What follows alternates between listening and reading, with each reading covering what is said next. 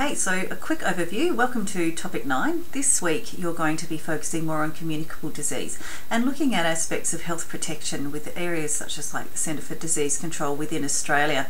There's quite a lot to explore here, and we're going to take you to have a look a little bit more closely at things like sexually transmitted infections and areas like whooping cough and measles, infectious diseases that we still need to be quite aware of within Australia.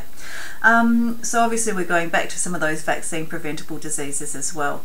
We want to introduce you to some of those concepts that many of you would have covered when you did your SBI units, that's your anatomy physiology, so looking at chains of infection and so forth as well.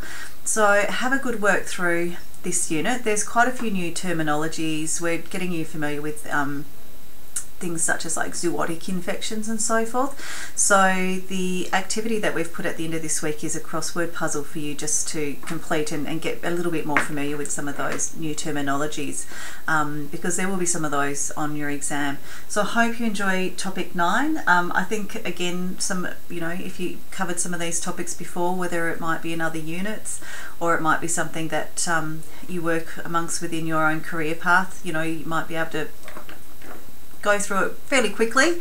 Otherwise, for those of you who it's all new for, I hope you really enjoy it.